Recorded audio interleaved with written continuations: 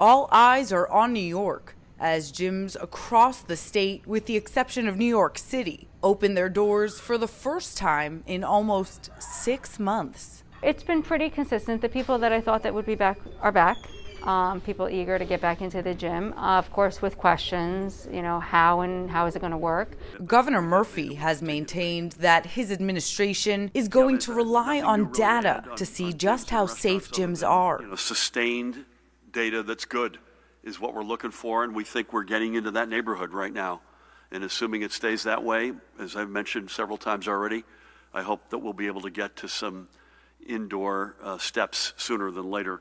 So here's how they're doing it at the Westchester Gym in Elmsford, New York. There are security questions that we need to ask them. They're COVID screening questions, and they're the questions that everybody's asking. Have you traveled to different states? Have you traveled to different countries? No one is allowed past go unless those questions are always a no. Their temperatures check, their hands are sanitized, and they've given the green light to go past. The state told us what cleaning products to buy and use, so we had specific cleaning products that needed to be used, and we had to make sure that we had proper sanitation stations around. So, every room had to have some form of way to sanitize the equipment in there. We had to mark our floors when possible for social distancing.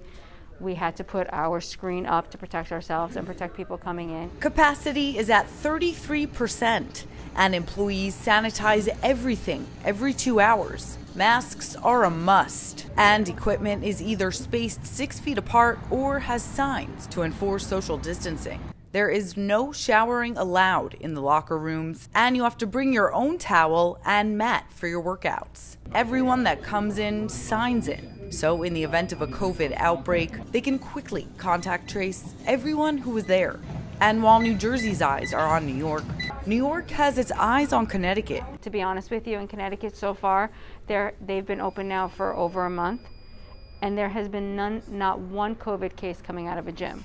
So if that doesn't speak volumes to people in New York and New Jersey, that it's okay. Everybody's kind of doing their thing. Everybody's taking the right precautions. There's nothing to be afraid about. I think for any gym that's out there, just, keep your chin up, because it's going to work out. And I think if you just follow protocol, and I think you can do it. I really do. In Elmsford, Emily Young, New Jersey News Network.